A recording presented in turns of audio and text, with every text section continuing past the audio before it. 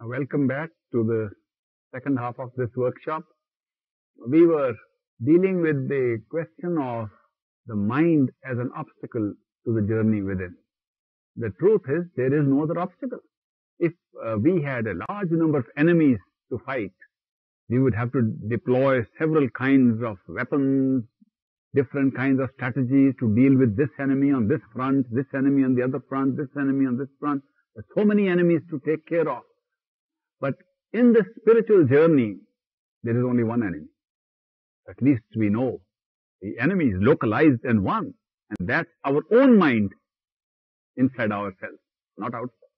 In a way, it makes it easier to fight the mind on our own grounds, being inside ourselves. On the other hand, it becomes difficult because the mind has already usurped too much territory. It belongs to us. We started identifying ourselves with the mind, started following the mind. We forgot that old genie story. Remember the genie story? Anybody who doesn't remember the genie story, please raise your hand. If there are enough votes, I'll repeat the story. Okay. The story is about a guy called Aladdin who found a lamp, and when he rubbed it, a genie appeared. And the genie said, "I am your slave. Command what I shall do for you." So Aladdin was surprised to see such a big, frightening, frightful genie. So he said, "Go and build a big home, big house outside, and then come to me." Thinking that way he'll put the genie off for a while. Within a few minutes, the genie was back. "The house is ready. Command what I shall do now." Aladdin said, "Go and make a long bridge over the ocean." In a few moments, the bridge was ready. Whatever commands Aladdin would give, the genie would execute them so promptly that soon Aladdin had no more commands to give. So he said, "Do what you like." The genie said, "Come on, now I'll tell you. We'll go here, we'll go there." So instead of Aladdin giving commands to his slave, the genie began to tell Aladdin what to do. This is our state. We got such a beautiful slave, such a beautiful servant called the human mind. And instead of telling the mind what to do, we started asking the mind, "What shall I do next?" And we are following what the mind tells us. We reversed the roles. To continue the analogy with the genie, one day a friend of Aladdin came and said, "Aladdin, you used to be such a happy-go-lucky fellow, carefree. What's happened to you? I find you're always worried now." He says, "I used to be very happy, but since I got this powerful slave, he's taking me everywhere, driving me crazy. I don't know what to do. Made my life into a mess. Everything he tells me, now go and do this. Now things fall apart, don't go right. Everybody misunderstands me. This genie is responsible for all this." So that friend of his said, "Oh, you mean you have no commands to give to the genie?" He says, "No, I ran out of command. He's so efficient and so fast." So the friend said, "I'll give you a solution to your problem. Go to the forest and bring a wooden pole. Get a wooden pole and bring it to your home and dig it in the center of your room. So when the genie says, 'Command what I shall do next,' tell the genie, 'Go up and down this pole till I give you the next command.' So keep the genie busy, up and down, up and down. When you want to make use of the genie, say, 'Get off the pole, do this for me.' When genie has done it, say, 'Get back to the pole, up and down, up and down.'" This is the teaching of the Master for us. That if we don't know how to handle the mind, and the mind has started handling us, keep the mind busy between work that you give to the mind. How do you keep the mind busy? By digging a pole behind the eyes and keeping the mind busy, repeating something, getting involved in business that keeps the mind here. This particular process of keeping the mind busy in the head is called mantra. You ever heard the word mantra? What is mantra? Mantra is certain words given to keep the genie busy, to keep the mind busy, repeating when we don't need it. Therefore, we should make good use of the mantra.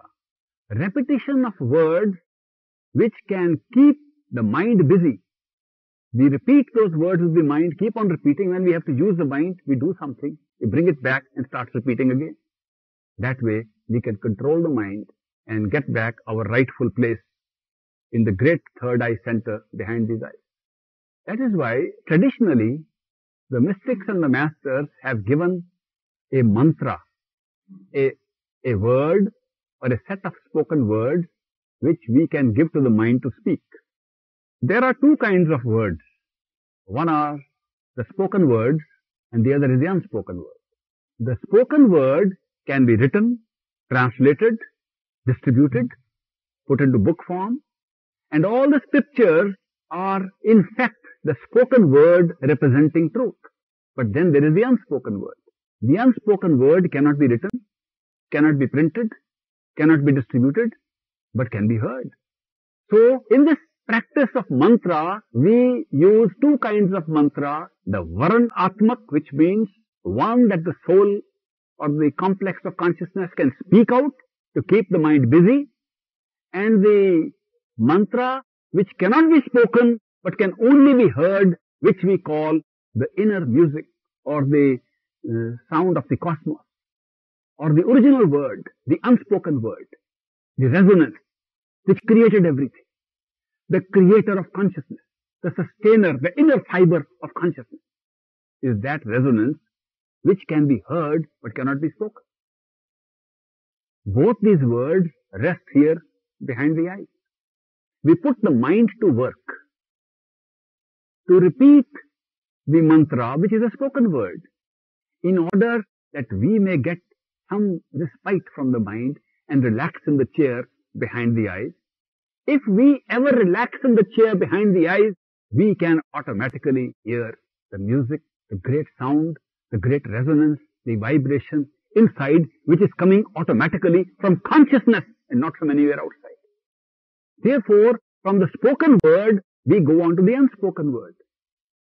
It is amazing that this unspoken word, which creates everything, because it is the creator of consciousness, has been referred to by every teacher in whose name we have set up religions here. Every teacher. I sometimes marveled how much similarity there could be in this area of knowledge in all the cultures of the world. In the Bible, in St. John's Gospel opening verse talks of it. In the beginning was the Word, and the Word was with God, and the Word was God. What more explicit statement could you hear? In the Sanskrit Vedas, written maybe 10,000 years ago or 13,000 years ago, it says the great sound and the word alone created everything, including the creator. In the Rig Veda, there's a reference that it is that sound which created even the creator. In the Islamic religions, they say the Bange Asmani, the sound of the skies, alone created all that we can see here. You go into other cultures, you find references to Subud, to Shabad, to Naam, to Word, to Holy Ghost, to the everlasting melody, to Om. There are so many words being used to describe the power of a sound which cannot be written but can be heard. And attribute of creation, creativity itself is given to that word. So the real royal road to the inward journey is to get hold of that word. If you can get hold of that word and listen to it, you can go stage by stage to the highest level that I talk about. Because nothing will pull you closer to the center of your own self than the resonance coming from the center of your own self. Here you have to try to shift your attention from one thing to the other. When you listen to that sound within, you don't have to try to shift your attention anywhere. The attention is drawn by that sound to your own self. It's coming from the self. Therefore, that's an easy way. The royal road, the royal spiritual road is to listen to the sound within your own self. Now, that sound which is reverberating in everybody, it has no discrimination at all. It resounds in every human being, in every country, every part of this globe, in every age. It doesn't bother whether your skin is white or black or grey or in between or green. I don't know what are the different colors of the skin. It doesn't bother about nationality, doesn't bother about language. It resounds inside. Whether you are a good man or a bad man, whether you are a gangster or a thief or a priest or a spiritual leader, that resonance, that word is there in each one of us, without discrimination. And that is the resonance, the real unspoken word which we have to reach in order to get back to the inner journey. If we can hear that, nothing like it. When do we hear it? We hear it when our attention, a small part of our attention, is gathered behind the eyes in that chair when we are sitting there. You can try that. When the mind becomes still and doesn't speak too much, and you sit in the chair, this sound will come automatically. Nobody will place it in you. It is automatic, natural. It is as natural as everything else made by God. It's not made by man. It's been there ever since this universe was created. So that resonance and sound and word, unspoken word, is the real key that dissolves the differences of what should be one's outward attitude and inward attitude. How do you reconcile your worldly duties with the inward duties? Because everything becomes a product of that word. You will find that consciousness, which has roots in that word, consciousness operates both to make us aware and to create the object of awareness. But we don't use it in that sense. We use it in the sense that the vibration of consciousness, the resonance of consciousness, can create something because of its resonance, its power. And then we have to use another part of our awareness to pick it up through sensory perception and know it. We divide it artificially. But if we are used to listening to that word, this artificial division, whether you are creating or picking up what you are creating, disappears. And the whole show becomes a unified, single field of energy in which the show is taking place with only one substance as the show and the witness of the show, that being Shabad, that sound, that word. The word is the only reality. So it is great to be able to hear such a sound which can lead us to the ultimate reality. How does that sound sound? How can you recognize it? Sound has many variations. But at the level of the threshold level is when we just pull our attention from this outside world and put it back just behind the eyes. The sound is like a resonance of a bell. You heard a bell? Dong, dong, dong. This kind of a resonant bell is an automatic sound that is going on when we pull our attention back. No wonder all the churches put up the bell, top of the steeples. They didn't know why. They said it was to call the worshippers. Call where? It was ringing here. The architects of religious buildings for years have been imitating the real temple of God to make the artificial temples of God. They constructed the domes like the top of the head. They put steeples like the headgear worn in their contemporary age. They made the outside church and temple and synagogue and house of worship look like the real house of worship which we carry with us all the time. And they put the sound of the bell where it is coming from within as a symbol to draw our attention lest we forget that this is the call. The call is to go and listen to the sound within. But we went into the external symbols and external brick and mortar and stone made things and thought that was everything. We began to kill people over those buildings which we made ourselves outside, and we destroyed in large numbers the real temples of God in order to preserve those copies. This is our history. What a strange thing we did, because we were misled by the mind into materialism, into externalism, and forgot the truth within. The truth within still sounds the same way. Anybody can go and listen to it. So the truth of the bell ringing inside is there. Before one listens to the bell, when one tries to practice sitting behind the eyes, some other sounds come, which are referred to by the mystics as practice sounds, because they are not true spiritual sounds with the power to pull you to the core. The bell sound can pull you. If any one of you has heard that bell sound is in, it has got such a power and a pull and magnetism, it can take you through the journeys and the different regions by itself, by its own power. But before you get that, in order to practice listening to the sound, a number of sounds associated with the physical body and with your sensory system, with the astral body, they come up, which are like chirping of birds, the chirping of crickets, the sound of an echo of like a train or a locomotive coming and stopping in a covered shed, like a train crossing a bridge, like a little thunder, like cloud having some lightning and thunder, like a waterfall. These are different sounds that will come automatically if we try to concentrate on being there, being behind the eyes. These sounds are natural. I was surprised when I went to one place and a very good speaker, who was a speaker in one of the conventions, he was so worried about these sounds till he heard me speak and said, I didn't know I was making progress. He was going to doctors. But there must be something wrong with the ear. Where are these sounds coming from? There's no external source. But these sounds are internal. They come from the soul. They come from consciousness. They come from the self. And they are helpful in pulling us towards the self. The practice sounds do not have the pull, but they help in the gathering of scattered attention, because the practice of listening brings you back to the point from where you are listening. Therefore, listening intently to the sound helps you. If you cannot hear the sound, then listen intently to the repetition of the mantra being done by the mind. So mantra is the first stage, to listen and be there. Practice sounds are the second stage. Listen and be there. You can drop mantra at that time. And the real sound which has that resonance and power is the ultimate way to the journey within, and that pulls you to all the levels I spoke of. This is the beautiful way, the royal way to the journey within.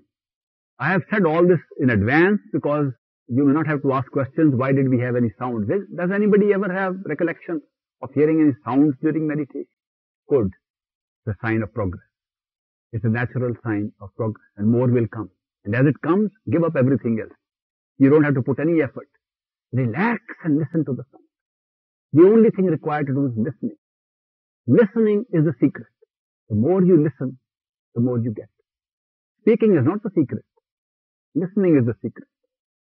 The more you listen, the more you center yourself. If you become a good listener, generally in the world, you'll be more successful. If you become a good listener within, you'll be spiritually successful. So listening is a very good thing. When we have to train the mind to repeat the mantra, it takes time. The mind likes to run away into other thoughts, because the mantra is performing a very mechanical function to meet the mechanical obstacle of the mind.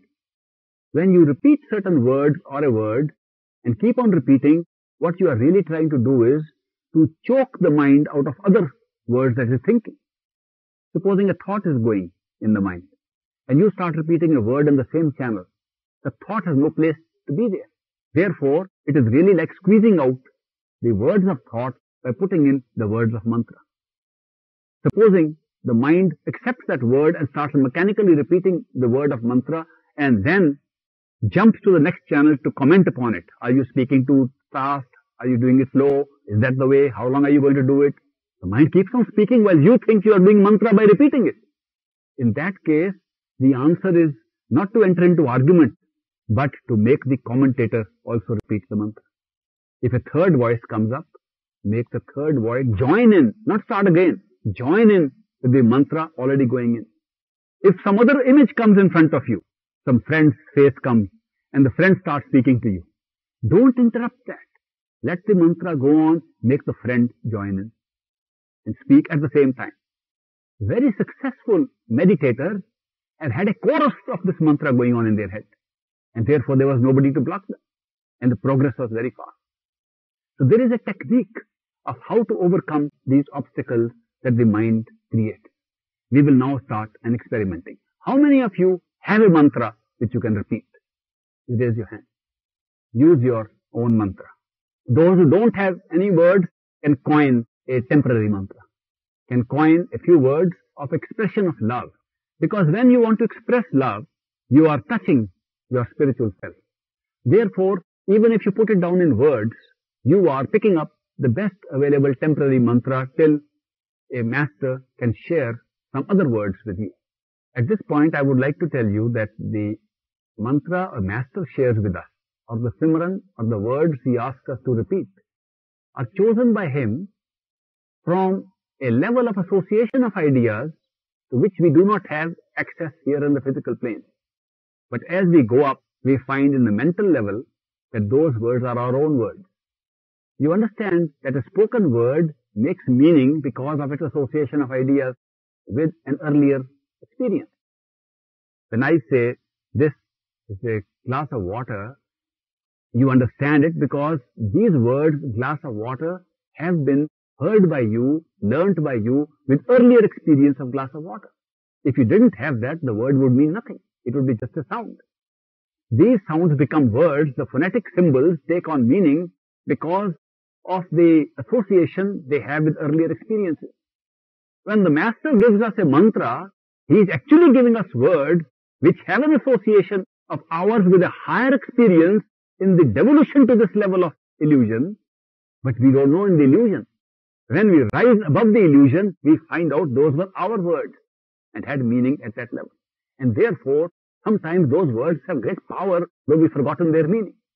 And people say, how can mantra be powerful? That is why it's powerful. Because it has connotation at a higher level of consciousness in our own self, not outside. So the mantra serves many other purposes also. I'm not going too much into details of what it does. Right now, it's good if you can coin a mantra that comes from the spirit, being an expression of love and associated with an experience of love. You can take a beloved's name. You can take an expression of your love for the beloved. You can remember a scene in your own life when it was effective and use those words for the mechanical benefit of wiping out from the mental screen other thoughts that are coming in. So keep on repeating the same words that you pick up now. And keep on repeating, and eventually you'll find when other words of thought come, you keep the other channel also open to repeat the same words. So two voices should be heard inside the head. The third comes, bring a third one. If some other image starts speaking, let the image also speak. If you have to create more images to speak the same words, let them all. The whole chorus inside should be repeating the same words. And when that happens, you don't let go of your chair and you'll move on from the spoken word to the unspoken word. Shall we try? Use the existing mantra or a coined mantra. Sit behind the eyes. Get into the mansion, 6th floor. Check the hardness of your floor. Move back as much as you can. Check the hardness of the floor. Stay behind the eyes. Enlarge the area. Get into the image that you put there. Let the mind repeat the word and you sit and listen. Let your mind, the thinking mind, switch over from other thoughts into repetition of the words and you relax in the chair behind the eyes and listen. Begin. Repeat slowly and deliberately, not like a fast machine. So you can listen to each syllable. Slow, deliberate repetition. Don't leave the center, stay in the center. Keep your eyes closed till I count 5. 1, 2, 3, 4, 5. Open your eyes. Look at that. These exercises are supposed to be done for much more extended periods. Normally not less than 15 minutes to half an hour. But because of the duration of this workshop, I am just giving you samplers. These are all sampler exercises, not real. So you can practice them again later. The idea is to get to know what's going on and how we are going about it. In the exercise we just did, we tried to use artificial words to replace the words of thought. And we tried to still stay in the third eye center. We did not make provision in this exercise for the images to come in front of us. The repetition of a mantra is called Sumiran or Simran. Simran is the repetition of a mantra in order to control the mind, to keep it in check. To create a similar image in front of you and hold that image to replace other images that the mind creates is called dhyan or contemplation of a face.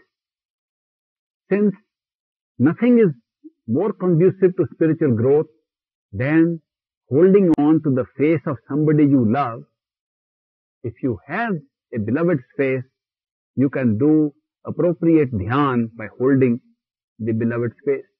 If you have a spiritual master and he has kindled the love in your heart, it is appropriate to have the master's face in front of you as a means of contemplation. So thereby you can contemplate the face, use the mantra, and keep the mind in check for the whole exercise till the other sound comes. When that sound comes, you can give up everything and listen to the inner resonance and travel with it. If the resonance comes and goes away, then you get back to the other exercise till it comes again. When it comes, hold on, latch on to the resonance and give up the other exercise. It is not difficult to contemplate the face of a person you love. You can close your eyes and figure out the face or remember an event and the face comes up. In the case of a truly enlightened master, it's not that easy. The mind cannot make up that face easily. Especially the eyes and the forehead and this section of the face is very difficult for the mind to imagine. And in fact, that's one of the tests you can apply. And therefore, when you try to imagine the face, this section continuously tries to disappear. If it does not disappear, then you might as well talk to the master because he is there. He is the real form of the Shabad or the sound within you.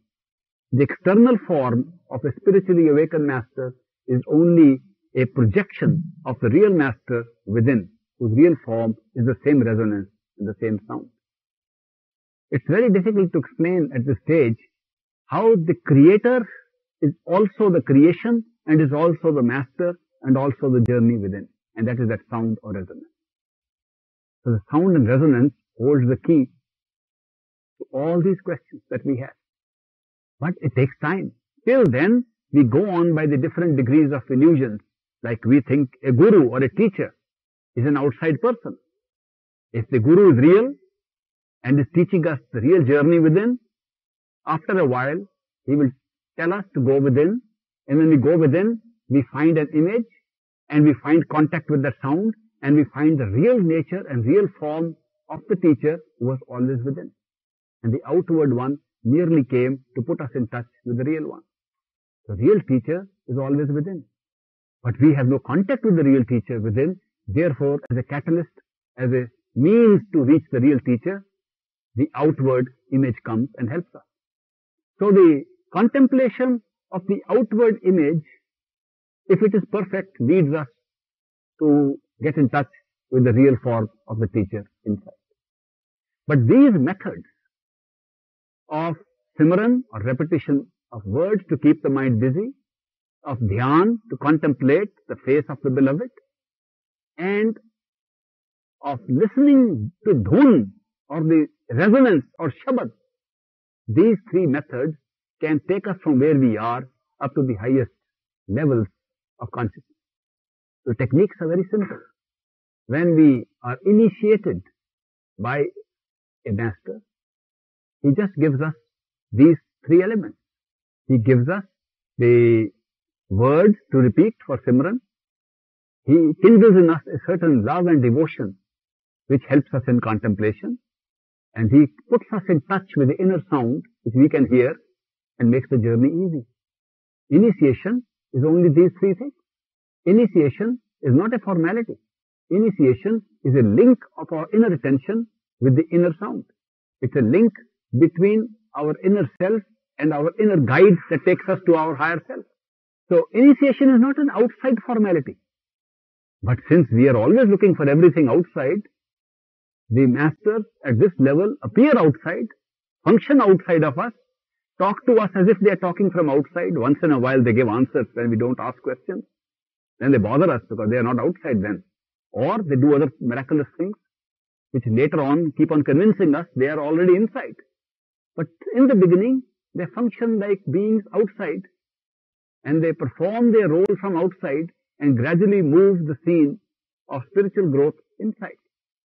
So when they give the initiation outside, they make it a formal, mechanical, external thing of sharing with their disciples the words to be repeated and the manner in which the sounds can be heard and a few other meditational practices.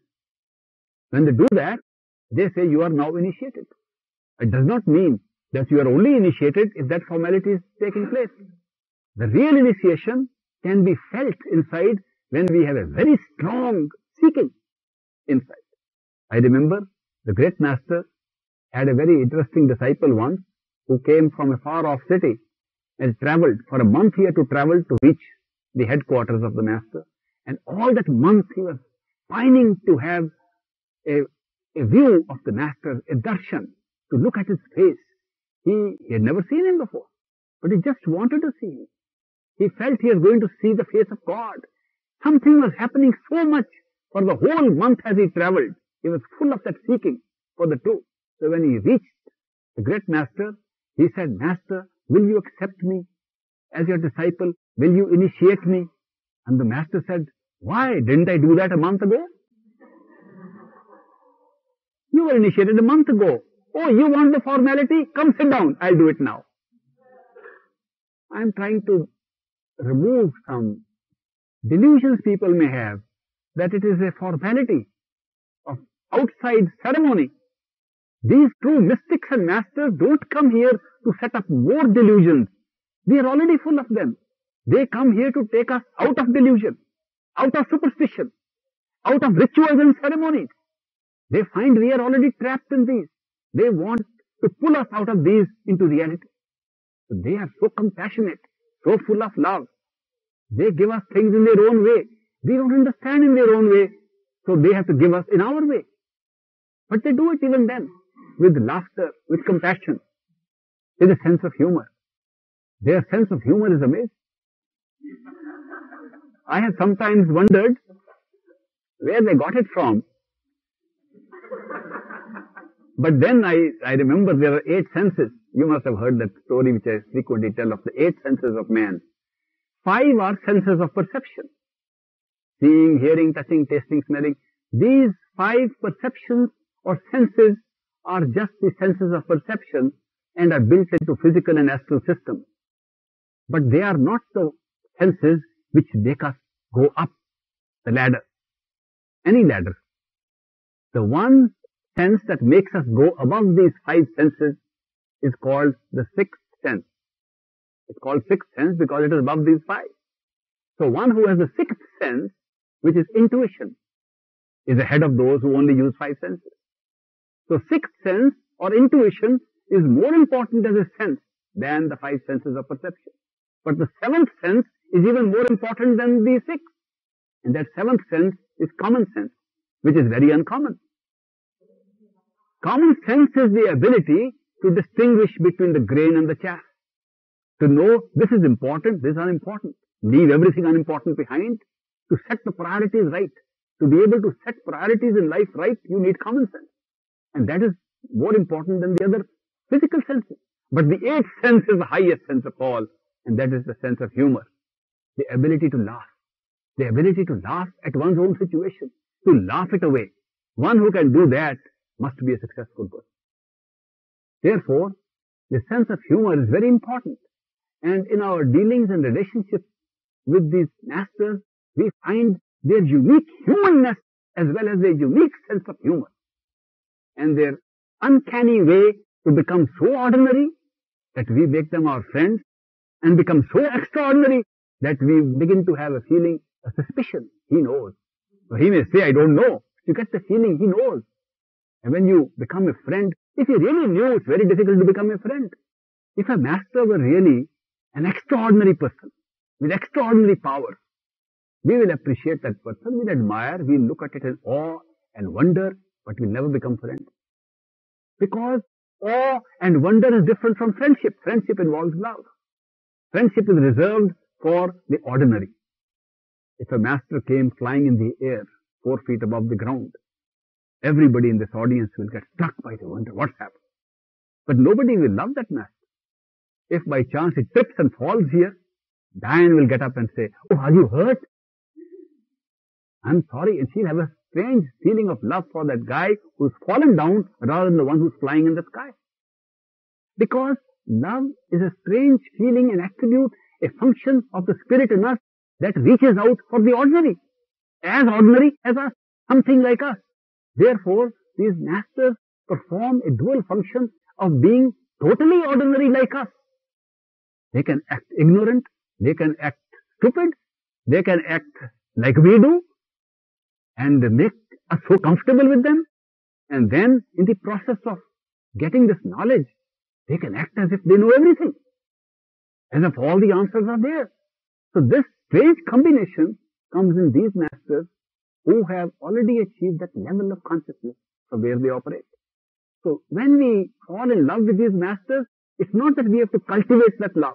How to love these masters? We don't have to learn any lessons. Their very way of acting, their very way of coming into our life, their very entry makes us feel love in our heart. And though we sometimes wonder what's happening, because it is of a different quality. That love is of a different quality than the one we are used to in this world. We have been calling our attachments and our relationships as love. And here is something real happening, where there is no demand upon us. There is no price to pay for it. There are no conditions to it. And yet the feeling is so real. The feeling of being together, feeling of oneness, feeling of identification, feeling of somebody caring, feeling of being taken care of. That feeling is so strong that that becomes the experience of spiritual love. And that is how the masters operate. If we are told that effort will give us nothing, we get nothing. If we are told, make all your effort and see what you can get, we make all our effort and then we get nothing. And then we are told effort will give us nothing, then effortlessness gives us something. This is because the mind is so constructed, it does not accept that it can't achieve on its own effort. Therefore, to make the mind lazy and to say no effort is needed, just relax and sit, doesn't make the mind believe that this can happen. Therefore, the mind continues to play the same games with us. The ego game, the game of obstructing us, the game of distracting us, the game of attachment and desire for this world, the material games keep on going. But if the mind tries very hard, tries so hard, it ultimately says, I fail, I couldn't do it. The masters smile and they say, okay, you're ready for the next phase. And you say, why didn't you stop me in the beginning when I was trying so hard? And the master says, because when you were trying so hard, if I had stopped you, you would have just postponed the rest of the trying. You would have got nothing. Now you have tried so hard, been driven to the wall, you know trying doesn't help, you are ready for the effortless meditation. So mind is a very strange thing that we are encountering. All these techniques I share with you, as you go within, you will find the nature of the mind coming up. Now, we'll do the exercise in a combination of repetition of the words, contemplation of the face of the beloved, sitting quietly in the chair with love and devotion and watching what happens. But never letting go of the center, never going down to sleep. Stay awake. Stay awake even if you have to keep the effort of keeping awake. Awake inside, not outside. Get back to the third eye center. That position is often referred to as third eye center, because that's the eye, single eye, from which you can see everything.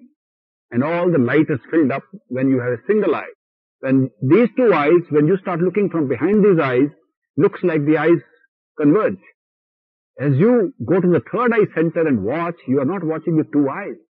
These are two eyes, but gradually you find that your vision outside is still stretching from a single point like this, as if these two eyes are drawing their power of seeing from a single point, which is a single eye, or the third eye. And when reference is made in the Bible, if thy eye be single, thy whole body shall be filled with light. It is reference to that third eye. If you can withdraw your attention behind these eyes to that single point behind, this very body and the front darkness in front of you will be filled with light. Let's see. Get to the third eye center and use love and devotion to establish your attitude. Simran, repetition of the word to block the mind from thinking in words. Contemplation of the beloved's face to block the mind from putting any other images. The more consistently you can put these three together, the faster will be your progress towards the journey with it. Begin.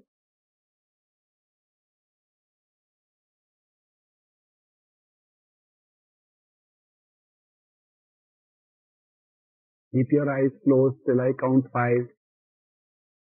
1, 2, 3, 4, 5.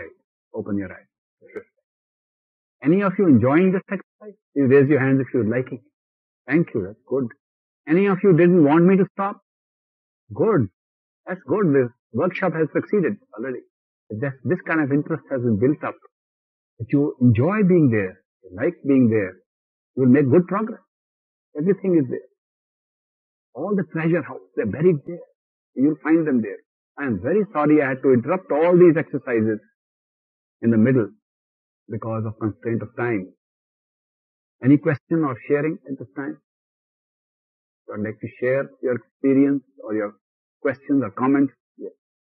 If we were to have a mantra, which is designed for working inward, yet our mind wanders greatly as mind does during the day, would it be poor use of a mantra to use it outside to keep our mind together?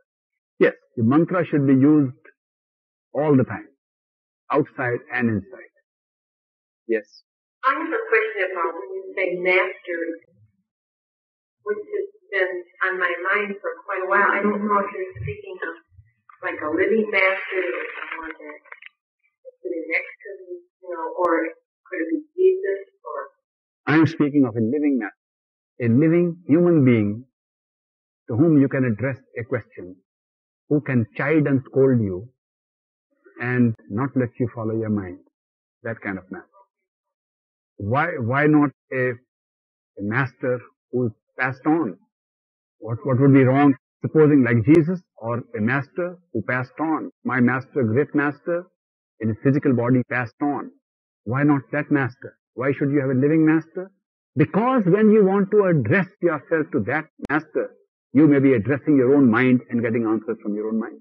A living master is necessary to avoid that contingency, that when we go to a past master who has died, who is not living in physical body, in flesh, if he is not made of flesh at this time and cannot talk to us as another human being, the answers we get from a so-called earlier master may not be from that master at all, but from our own mind. And therefore the mind can deceive us. In fact, it has happened most of the time. People have been misled on this issue. They found a master, but he was not alive, and they kept on getting answers and words and sounds and languages, which they continue to ascribe to a master, till they went through the real process, through the guidance of a living master, and found their own mind had coined up everything. That's a tough question. The living master must come by coincidence in our life and open up the door to realization within. When we can find the real form of the living master inside us, then only he is real. You can only tentatively accept a human being as a master till he can connect you with the higher self, and then you find out he was the master. You cannot ab initio say, okay, now I found this man, he may be a master. He may not be a master, he may be an impostor. There are so many masters going around here, but they are running a business. They do it to make money. The tradition of the masters which I follow is, the master never takes any money for his living from his disciples. So, I would wonder if a person has such higher consciousness, has these abilities, and is dependent upon me for my charity to live, doesn't fit in. But this is not the only sign. I can give you a little small checklist. If you run into a master, and if he is a master who has his consciousness at that high level of the Creator, these will be some of the most pervasive signs in such a master which you cannot ignore. One, if he is one with that Creator, he will treat all as part of his own creation. He will never set up a separate group. These are my people, these are not my people. His message will be universal for the whole of humankind. Secondly, if he has reached that level of awareness, he will love everybody. His love will radiate from him, whatever he does. He will not hate or kill or injure people. Thirdly, if he has reached that level of creation, and this is all his show, he will not come to break up this show to convince you that he is a master. He will live according to the rules which he has himself set up, and will live and love you whether you like him or not. He will love you if you love him. He will love you if you don't love him. He will love you if you hate him. He will love you if you kill him. That will be necessary. If he doesn't do that, he hasn't reached that level of consciousness. So he doesn't have to come and prove himself. Secondly, finally, I don't know how many points I covered. The 5 problems which the mind creates and throws in our way in order to go through the law of karma, that means go through the laws of events and destiny. Those 5 are called the 5 negative points of our attitude. Those negativities in us, they disappear when we make spiritual progress. And in such a person, you will see very little of those negativities. What are those negativities? Anger, lust, greed, attachment, and ego. If you find these 5 are strong in a person who says, I am the master, ignore him. It couldn't be. Also, if you want to test check your own progress on the spiritual path, you will find the more you spend time at the third eye center, more meditation you do, the more experiences you have, when you get up, you don't feel like getting mad at anybody. Anger is less. Lust is less. Greed is less. Attachments are less. Ego is less. Humility is more. Love for everybody is more. Automatically, you don't learn this. But if we only go to a ceremonial church, if we only go to a ceremonial, they say, love everybody. So you try to love everybody. You don't love everybody. But if you have practice of going in your own inner church, you will love everybody without trying. So these characteristics come in us, and naturally they are to be found in a master. So when you come across the true master, you will see all these signs. But the master will not say, accept me as a master. If you say, are you a master? He says, oh no, I am like you. You may be the master. Why? Because he doesn't have to let you go on any assumption. These true masters, they don't come and say, believe me because I am saying it. They say, believe me because you can see it. You can verify it inside your own self. Go within and verify what we are saying. So therefore, these masters, when they come, although there is strong suspicion in our heart, there's something going on here. But they don't claim to be masters. They claim to be ordinary people and let us grow into knowledge when we find they are masters. Then they don't hide. Then they can say, yes. So I used to have these wonderful experiences going to my teacher. And one person would come and say, tell me, are you a master? He said, no, I'm not a master. I'm not even a disciple. I'm trying to be a good disciple. Another person would come and say, you read my heart. You knew everything there was that. He said, that's not a big deal. Third person would come and say, God, why are you doing this? And he would say, yes, it has to be done for this reason. He took different positions with different people he met according to how they saw him. So I found he was reflecting as a mirror. So the people, as they saw him, they found him like that. So he did not permanently fix himself on a pedestal. If you fix the master on a pedestal, it becomes very hard to love such a man. When he comes and walks on the ground with us and holds our hand and can say, yes, I can walk with you and talk with you, he's a master. So these are the signs that you can check upon. But still I say, do not go by anybody's advice or anybody's opinion, whether so-and-so is a master or not. Go by your own experience. Any other question or comment? Yes. They always come again and again. But they won't come in the same body, they come again and again. Any enlightened soul who reaches that level of consciousness is that consciousness. Because when we talk of Christ consciousness, what is Christ consciousness? Christ consciousness is the consciousness where Jesus of Nazareth reached. Whoever reaches has the same experience. My master had a very interesting disciple who was a gangster, a robber. He used to loot and kill people. And he decided to come and rob the little colony where the master and his disciples lived, because he learned that a lot of gold was being collected to build a new temple, and that the domes of the temple would be covered with gold. So he said, it's a good time for me to go and collect the gold. And he knew that the master used to give a discourse. And in the discourse, all the people used to go away. So that was a good time. So he went on a reconnaissance trip. He went to see which is the good time to rob that place. When he arrived there, he found everybody had gone to listen to the master. So he went from home to home and found some little children left behind, some caretakers. And he said, well, I wanted to meet somebody to give some gold. Where do you keep it? They said, oh, we keep it here, we keep it there. So he got all the information. And he said, he'll come with his gang and rob in no time. It's a very easy prey. When he had finished his reconnaissance and made his plans to rob the master's colony, Then he wondered why people want to listen to this old man. What discourse does he give? So out of curiosity, he went and stood behind where the master was giving a discourse to 40, 50 people.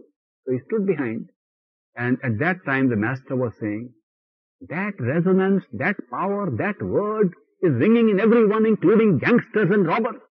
And master did like this, and he thought he's talking to him. He said, how can he know? How can he find this out? So he said, I'm going to see him. So he went to the master and he said, how did you know I was a robber and a gangster? The master said, I don't know you're a robber and a gangster. He said, but you said it. He said, I say it every day. You just came at the right time. That robber and gangster could never go. He became one of the best disciples.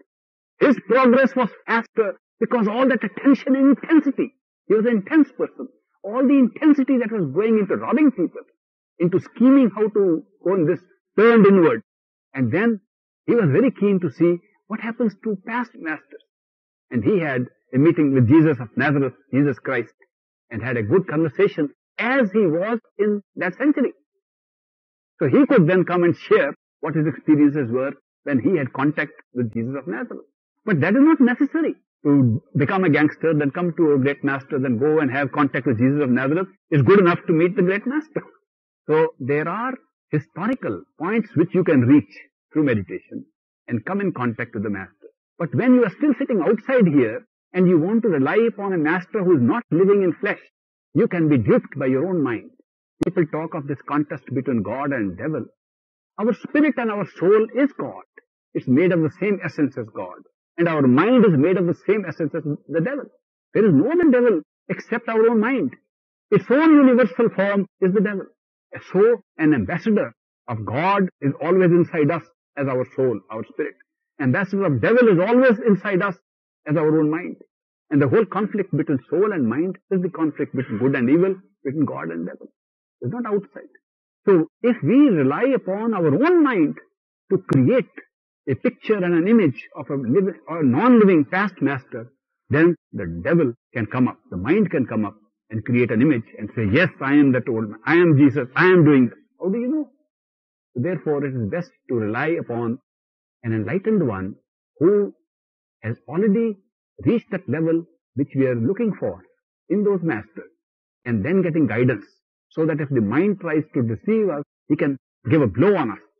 Don't get deceived by your mind. The mind won't give us that lesson, but a living master will.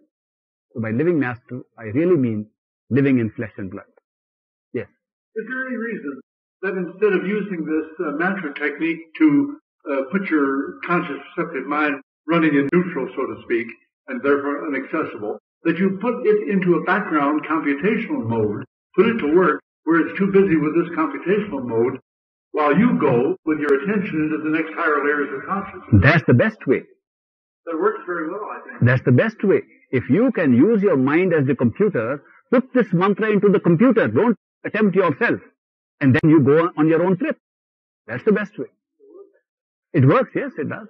But most of us can't use it as a computer because we identify with the mind. That's where the rub is. If we could distinguish, it's a good way. Any other question or comment or sharing? Yes. Thank you for sharing. Very good. The mantra given by a perfect living master prevents all negativity around you. No witchcraft is possible. No devil can attack you. No negative forces can come near you. The repetition of a mantra given to you by a perfect living master protects you from all these situations all the time. It's been verified over and over again. It's a very important thing, and I'm glad you shared this. Last comment or question from the back, and then there is going to be an afterglow. So those who still have comments, sharing and questions can reserve them for the afterglow for which the address can be taken from Ruth Thompson sitting at that corner. Yes. Yes. We are all potential living masters. The living master has been described as a philosopher's stone that is different from all other philosopher's stones. You know what is a philosopher's stone? A philosopher's stone is that which converts lead into gold. It's a myth, of course, but that's how they say. A stone that can make lead or iron into gold is a philosopher's stone. But they say living master is different because he doesn't make you into gold, he makes you into himself, into a living master. So each one of the disciples of a living master becomes a living master because we are potentially all identical with the living master. And that consciousness is all there. It doesn't have to be brought from somewhere and put into us. It's already there today in each one of us. So the rest of it is realizing it and working towards our own total self, which is already within us. Thank you for the comment.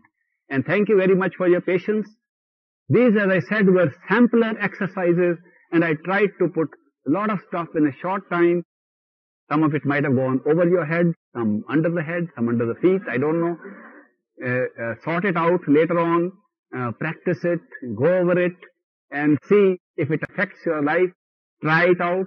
If you can try some of this sitting at the third eye center, go out and see if people find that you are better people, that you have less anger, less greed, you are different. If they start noticing and something is going on, go further and sit in the third eye center and practice this kind of meditation. Best of luck to all of you, and thank you very much.